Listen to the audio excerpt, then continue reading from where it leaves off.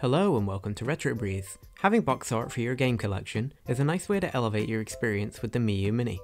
In this simple tutorial, I would teach you how to add your own box art to your Miyoo Mini's game list. We're going to approach this in two different ways. The first way is super quick and will show you how to find and add your own box art manually. This is important to know as it will give you an understanding of how the Miyoo finds and displays box art, and it can be a good option for adding either custom images or just a few at a time. The second approach will show you how to generate box art automatically for your entire collection or specific systems. If you want to skip directly to that section, you can use the timestamps, but I do recommend learning how to do it manually as well. Here I'm using Final Fantasy VII as an example. As you can see on my Mini, it doesn't have the lovely box art that the rest of the games in the list have, so let's go ahead and add it.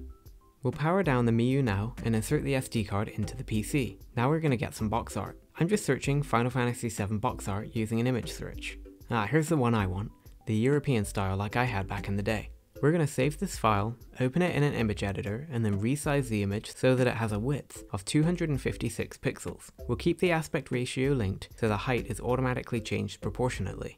On Windows, we can easily use Paint for this. Open Paint, then open your image, click the resize button, then select pixels, and change the horizontal number to 256. Make sure that Maintain Aspect Ratio is checked, and then click OK. Now when we save the picture, the name of the file needs to directly match that of the ROM file. My Final Fantasy ROM is simply named Final Fantasy VII.pbp, so the image, which is a PNG file, should be named Final Fantasy VII.png, with matching case for every word.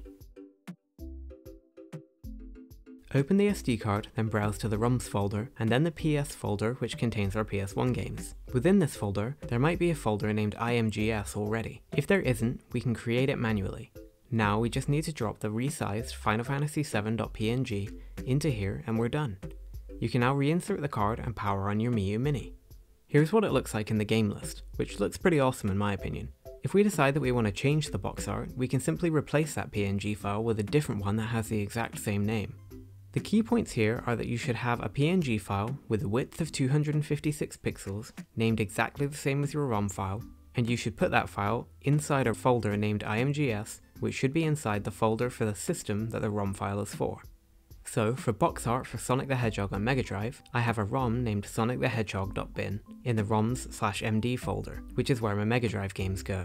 In that folder, I have another folder named IMGS with a picture file named sonicthehedgehog.png. Okay, so now you know how to add individual images, but what if you have a really big library of games that you want to get pictures for? For this we can use a special software named Scraper, which will help us to download large amounts of box art all at once. The end result will essentially be exactly what we did just now, with PNG files named the same as the ROM files inside IMGS folders within the ROM folders, but it will be all done automatically. Browse to Scraper with a K.net, then scroll down and download the program. Ignore the beta notice and continue. Now we'll create a folder on the desktop named Scraper and extract the contents of the download into that file. Inside we'll find a program called Scraper UI that we'll go ahead and open. On the first screen, we'll be prompted to sign in. We'll continue without for now. Scraper will now download resources that it needs to work, and this can take a really long time. So while you wait, leave a comment below telling me your favorite game to play on the Miyoo Mini. Also, I'd love it if you could hit the like button and subscribe to my channel. I just hit 300 subscribers, which I'm extremely thankful for, and I really love to share these tutorials and other great content with you.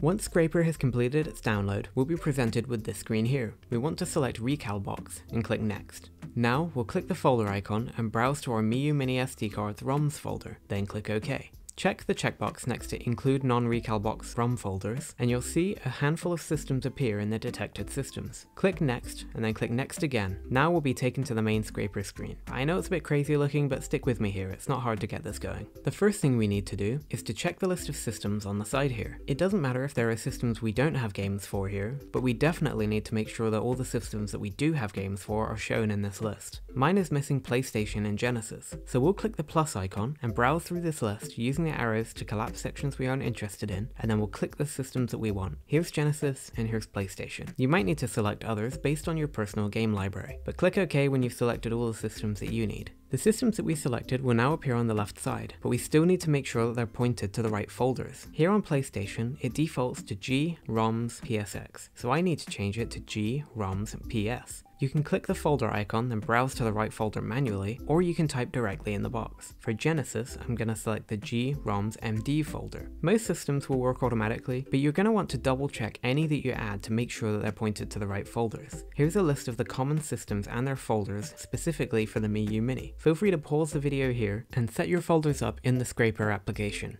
One more quick note, you can go to the Onion OS Wiki's emulators and ports page, find the system, and see what its ROM folder is named. Here's the Super Nintendo entry. You can see that the ROM folder is not named SNES like you might expect. It's actually named SFC, which is short for Super Famicom, the Japanese name for the SNES. This page is the best place to check what the name of your ROM folders should be in Scraper. Alright, once all your folders are set, it's time to move on. On the left hand side, we'll select all systems. We're going to adjust the settings globally so that they apply to all of our systems at once. At the top, we'll click on Media, find Media Type, and then click the arrow until it says Image. You'll see 2 images in this big box above, but we only want 1 image per game for the Miyoo Mini. Click on the secondary image and click the minus button to remove it. Now to choose the type of image we want to scrape. Oh, by the way, when we use the term scrape, we essentially mean going through the list of your games and downloading media to go with each game automatically. Anyway, to choose the type of image, we'll use the second set of arrows to browse through until we get to Box 2D. Actually, you can choose whichever you want. In my opinion, Box 2D or screenshots look best. It's either just a flat box art or a screenshot from the game, and either of those look pretty good in the ROMs list.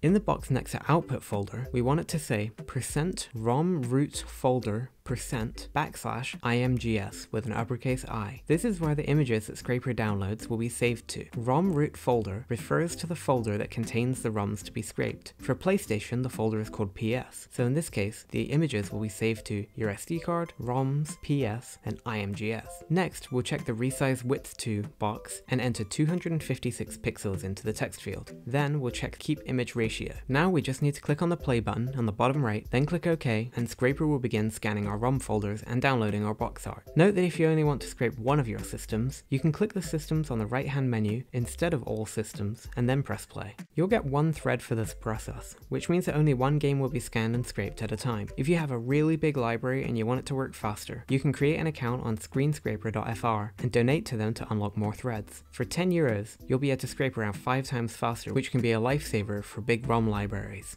Anyway, Scraper will let you know with this sound when the scraping is complete.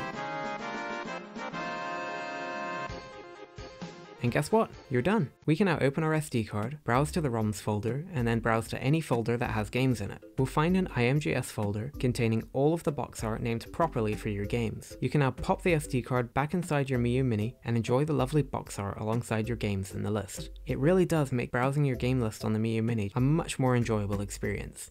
I hope you found this tutorial helpful. Let me know if there's anything else you want to see covered about the Miyoo Mini or any other handhelds. I really enjoy supporting this community with my videos and comments. Once again, please leave a like and a comment on this video, and subscribe if you liked it. Thanks very much for watching Retro Breeze, and as always, I will see you next time.